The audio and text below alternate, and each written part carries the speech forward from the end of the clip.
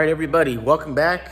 On the last video, we talked about getting the T56 in the car, or at least getting all the parts down. So I did get all the parts down for the trans, and I have a way that I can kind of cheat a little bit to see if this thing's gonna fit. So basically the T56 is the bell housing, the front plate, there's like a mid section, and then the tail housing. So I have bolted all of those together without any of the parts. All the parts are scattered amongst the table here. So I'll be able to like push that up there and see where I got to cut. So I got that going. I'm gonna work in the shop for a few hours and then go out to Merle's and show him the video of how this thing went in, and that it went in no problem, other than the starter. I got to massage that a little bit, the starter hole. So that's what we're gonna do. Somewhere in the years that my mom bought parts and having this card and that card and building shops and whatnot, I can't find the synchros that my mom bought. So I got to do some figuring and see what I'm going to do there. This is not going to be the transmission that stays in the car forever. Like I said before, I want a Tick performance transmission with their billet front plate and the oil sprayer and all that. But that ain't gonna happen at the hit when this car comes out. Transmission's like 8,000 bucks. So this one's gonna have to do for now. And then once I can get the money saved up to get that trans, this will become the backup trans. And I will just have this in a little drag week trailer. And I'll be able to use this if that other one breaks. With that said, I'm gonna put you on time lapse. I'm gonna cut the front. I had already cut a little hole in the front header or radiator panel. I'll show you here. So I started like kind of cutting this out so I could get the turbo set over here. And basically I'm just gonna cut out where they've stamped this big piece here. Now, I will leave this. It looks like this car, like if you look at the grill and then you look at some of these indentations, looks like somebody maybe hit here, ran into like a parking pole or something like that. So that's kind of dicked up a little bit, but that's okay. No big deal, it's just a race car. So before I go to Merle's, I'm gonna cut that out. I may make a stand. I see a lot of people will take like a stand and make a stand to put the turbo on and hold it from like the oil area, and then they'll put it on like something that can go up and down where they can position it kind of where they want it. I may build something like that just so I have an idea of kind of where I want the turbo, and then how much, excuse me, how wide I need a radiator. I want to get the biggest radiator in this car that I can. So I'm going to do that and probably massage that starter hole. I may weld the rear stands on for the mid plate. I haven't done that yet. There's just endless work that needs to be done here. So time lapse it is. Let me show you this T56 parts. I've literally took this thing apart so many years ago that it's gonna be a task to get it all back together. But basically the reason it came apart, or why I took it apart, is like some of these sliders kind of chewed up. So I'm gonna go through here, and I may even call like Liberty and see what it would be to faceplate 1, 2, 3, and 4. This slider doesn't look too bad. That side looks really good, but this side's just a little bit not so bad. I've seen T5s that are a lot worse. So that's why it's apart. I never broke the trans. There's no real signs of abuse. These things are pretty tough. I thought one of these was broke or cracked, but it's been so long I can't remember. At any rate, I'm gonna put you on a time lapse and just work. Sorry for kind of the boring stuff, but that's what it takes to build a car. You just got to get out and put in the work and work and work and work and work until you get where you want to be. So.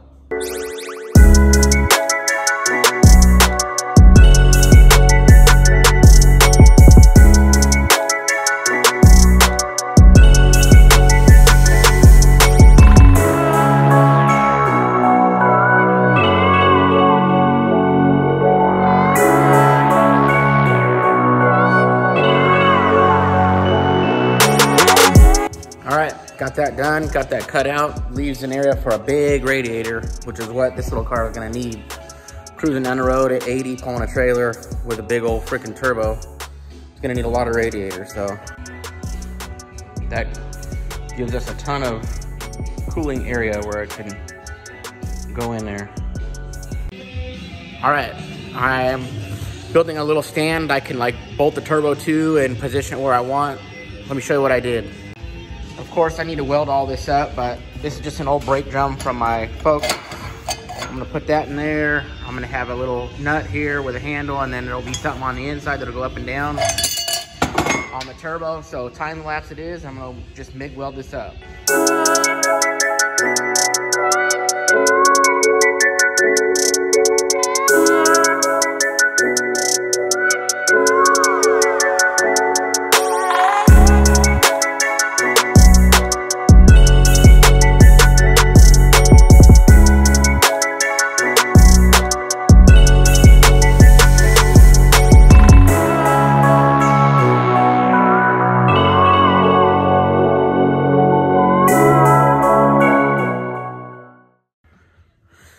All right, you guys, it's Sunday, the 27th, I think, of February or something like that, towards the end of the month. And I got that little stand for the turbo built, kind of got it up in the car where I think I want it to be, and I didn't film any of that. And not gonna be able to do any of that hot side stuff, I don't think, until I get the cylinder heads I'm gonna run. I think I'm gonna do the AFR 220s, and they raise the exhaust port. It says raised 375 thousandths. I think the 185s also said the same thing on my Fox, but I didn't notice any difference with the header fitment or exhaust fitment. So I put a picture of where I think the turbo is going to go, but that'll probably honestly is going to not even matter until the car comes back from the cage. But what I'm going to get working on now is I'm going to show you, I've already lifted the transmission in there. It doesn't fit, it will hit. But before I start cutting the floor out of it to make it fit, I'm going to move back to the rear end. I'm going to get the rear end out of this thing. I'm going to drag the Fox rear end out from the backyard that I got. That's the one I'm going to use. I was going to do an Explorer one, but I think once the Fox one's all braced up, it should be okay. But I'm gonna get the rear end out. I ordered the Funkhauser kit that's for a Chevy 2, but I think it comes unwelded, and I think I can make that work on the Falcon. So I'm gonna get the rear end out. I'm gonna strap the car to the lift just in case, and then get the rear end out, get all that stuff drug out, and start back here. And the plan is, once I get the Funkhauser stuff in the front, I'm gonna run subframe connectors to the front. Then I'll cut the transmission tunnel out. But I want to make sure that the subframes are in. This little car, it moves a lot when you start taking metal out, and I want to make sure it's as strong as I can before I take that center hump out. I may even run a bar across when I cut this thing, just so it ain't trying to freaking buckle. But that's the plan. We're gonna move to the rear end, get that stuff out, and get all that done. At least get the subframe connectors in, and then we can go back to the transmission. And then, quite honestly, once the car goes to the chassis place for the cage, then I may start working on putting the trans back together. I thought about calling Liberty and seeing how much it'd be to faceplate the parts that I have for first, second, third, and fourth. So I'll do that next week and just see. But we'll get going on the rear part of this. So we're kind of working our way from the front to the back, but it makes more sense to me after thinking over and over and over. Let's just get the stuff back here done, subframes in, and then we'll start cutting out the tunnel and all that stuff. So put you on a time lapse and get cranking. All right, you guys, before I put the time lapse on, basically, I showed you before, I just put the T56, the case pieces together. Just the case of this thing is like as heavy as a T5, but as you can see, definitely isn't going to go in back here. That definitely has to come out, this piece. And then it's going to be tremendously close, especially up there. trying to get this in. So firewall or tunnel is definitely gonna have to be trimmed.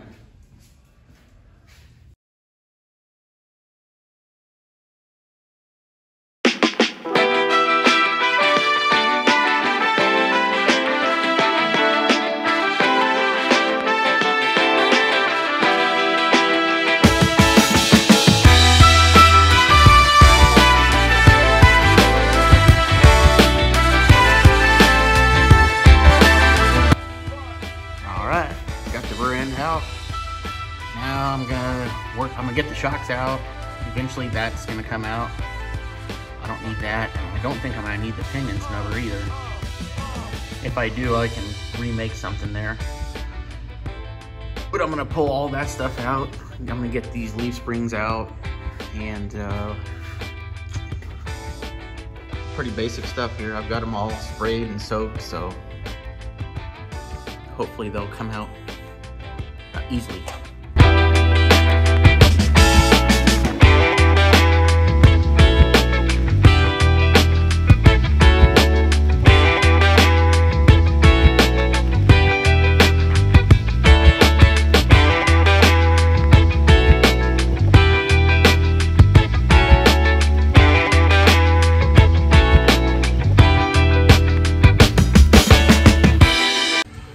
All right, you guys, I'm just under here getting dirty, trying to take where the shock, that cross member is for the shocks, trying to get that out.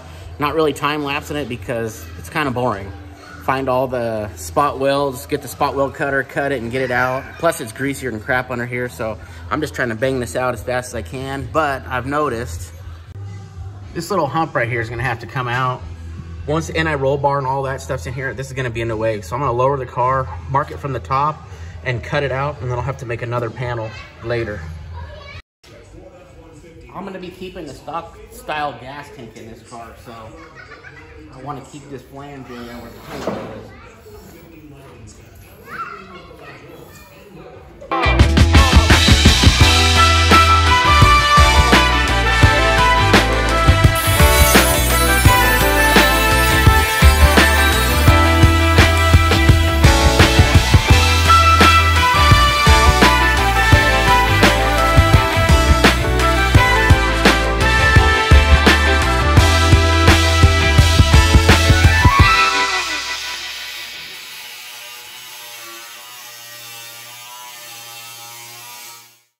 All right, I got this piece out, and I'm gonna make a little piece and get it right back in here before I do anything else, because that is super flimsy and that's for the gas tank bolts.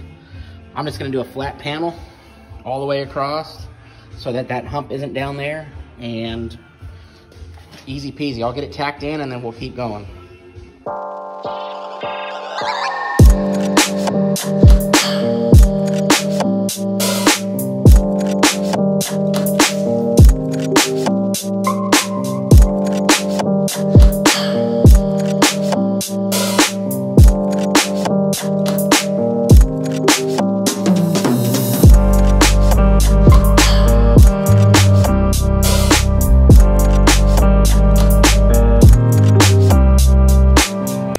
All right, I got the one piece cut out that I'm gonna use. I don't have a metal brake, so I'm gonna have to, I've got this thing clamped to my bench, and I'm just gonna slowly hit it with a, I think a rubber mallet, and get the little bend that I need to get into it. I'll just keep test fitting it until I get it right.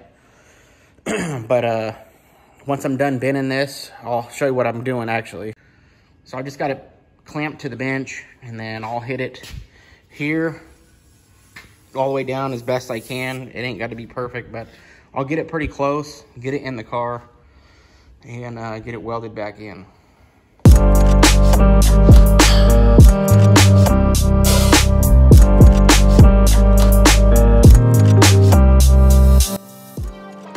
All right, so that bend's decent.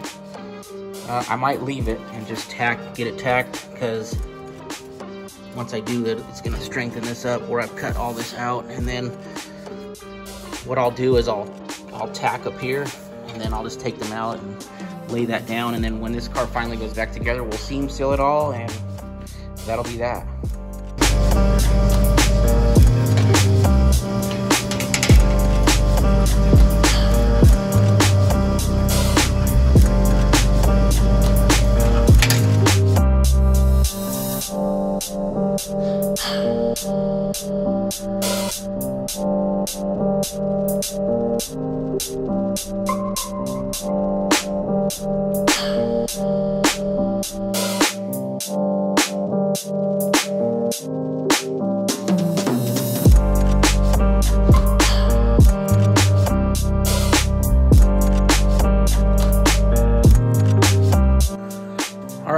all banged out, I'm basically gonna plug weld this. So I've drilled a bunch of holes and I'm going to get this thing where I want it, get a couple tacks going, and then I'll just burn it in. All right, I got it all clamped in where I want it. I put a couple of self-tapping screws just to keep it where I want it in the top, but I'll get some tacks going and then away I'll go. Just putting them all in.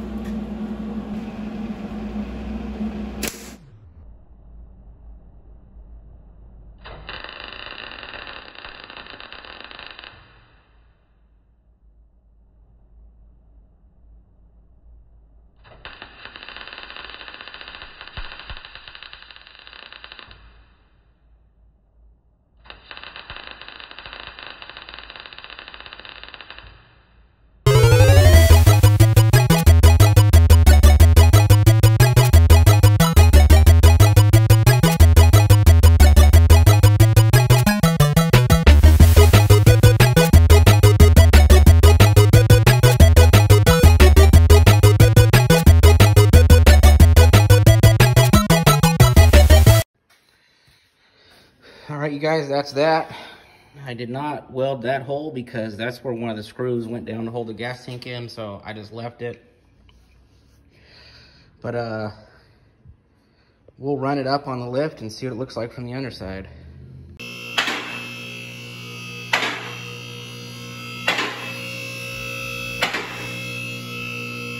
Quite the mess down there.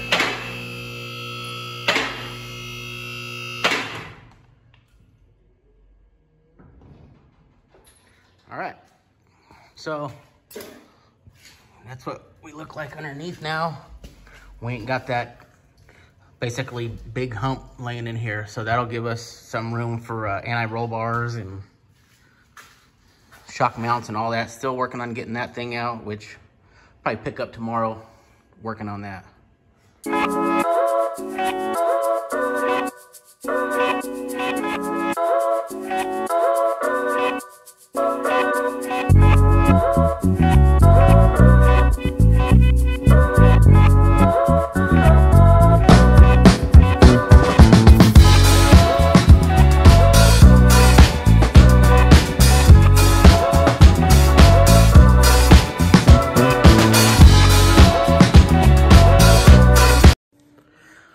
All right, you guys, it's Monday, February 28th. Happy birthday to my homie Jason. It's his birthday. He's a leap year baby, but today's his birthday. As you can see, I'm trying to get out this area where the rear shocks went. The shocks aren't going to go there anymore. They're going to go somewhere else. So I wanted to get that out. Trying to make as much room in here as possible, like I said already, for the NA roll bar and stuff. And this little freaking piece is an SOB to get out. It does not want to come out easily. But as you've seen on the time lapse, I'm just trying to truck away. Kind of boring. So I think I'm going to shut the camera off and just get the rest of it out. It's greasy as heck under here. I think the rain was leaking the pinion seal. And there's just grease everywhere. I don't really want to get that stuff wet and turn it into a big greasy mess on the floor. Because right now it's greasy, but it's old, dried up crap, and it's kind of easy to sweep up. I ordered the Funkhauser leaf spring relocation kit. It's actually for a Nova 2, but I think I can make it work.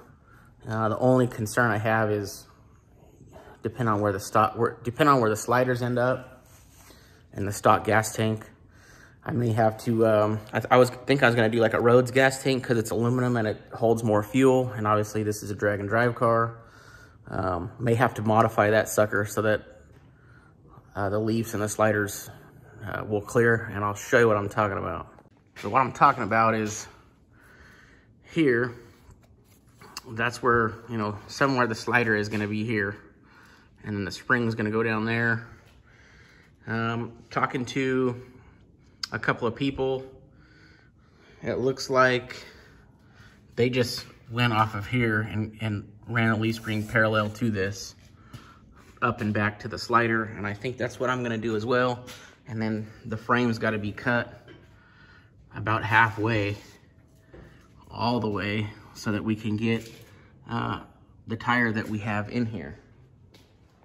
So with that being said, once I get the Funkhauser stuff, I'm supposed to go to Calvert Racing on Thursday to pick up the springs. So hopefully I have the Funkhauser stuff, and I can kind of get an idea of this gas tank deal. I guess if I lose a few gallons, that's all right, especially if I'm buying the Rhodes one. I know Aeromotive makes a tank too, but I think it's just a factory 12 gallon or however many gallon it is.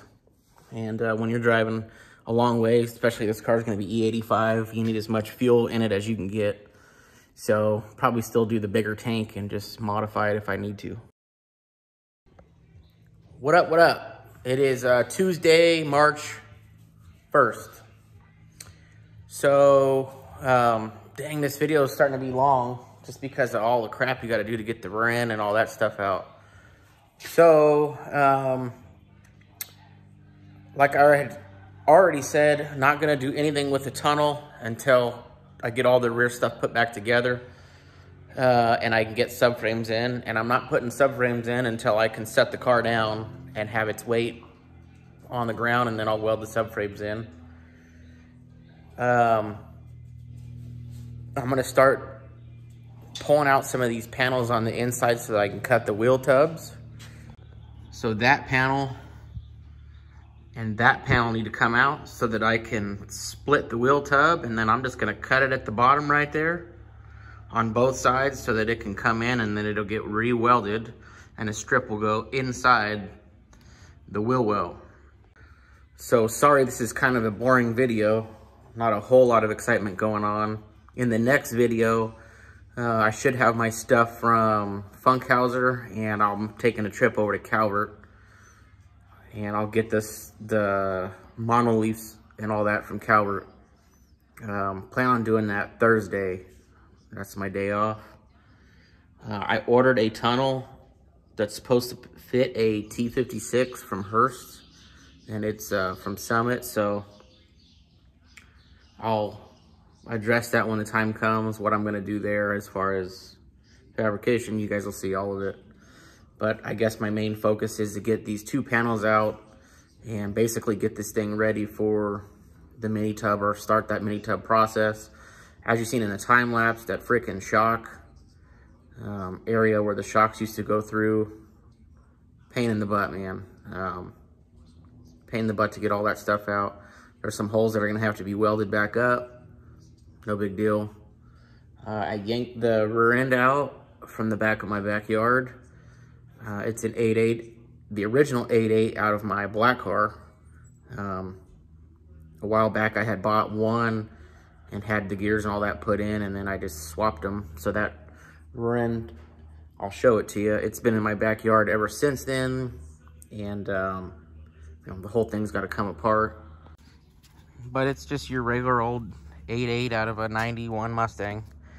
And on this video, I'm going to cut these off. I don't need those. Those are obviously because it's a 4-lane car. And then all this stuff needs to come off. I'm going to cut all that stuff off. I'll probably leave the backing plates and everything the way that it is, like it is. And I'll take it and get it sandblasted that way. Then I can pull all the guts out of it. I may even spray it down with a little bit of Steel It.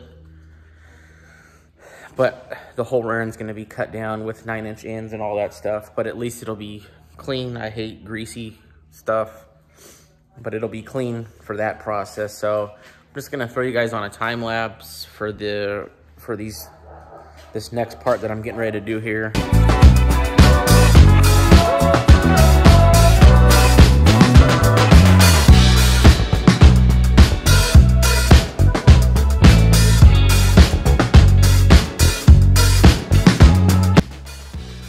All right, we got the first one out. I was just gonna cut it, but when I seen how many small little spot welds there were, I decided I'll just spot weld the damn thing.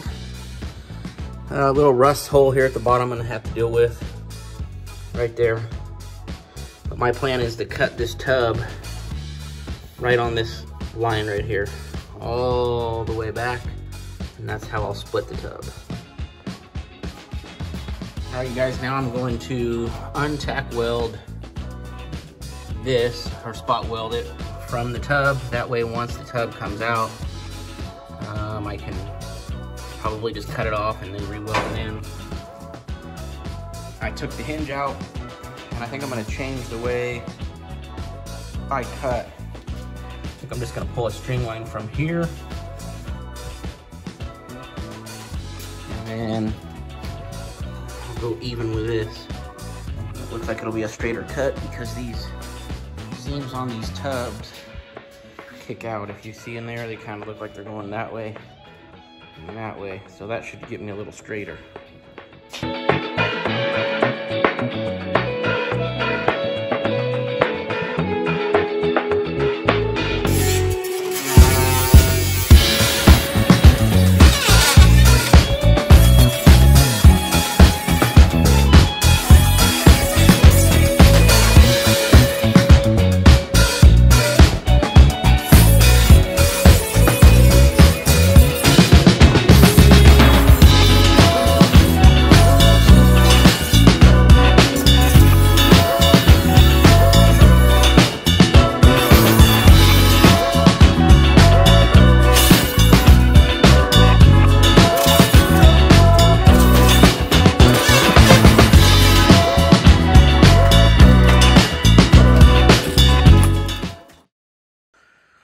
All right, you guys, I'm gonna do the same thing on the other side. I ain't gonna film it, you already seen that one.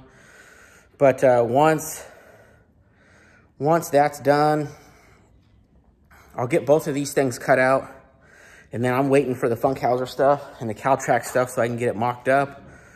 I am gonna cut the frame in half so I can get this big tire in here, but before I do any of that cutting on that frame, I wanna weld some stuff to the backside just to keep it strong, and then we'll go from there. So that'll do it for this video. Catch up with me on the next one, and that'll show the Funkhauser stuff and go into Calvert and all that. So thanks for watching. Please like, comment, and subscribe. And if you're looking for any merch, check out my website, www.teamdperformance.com.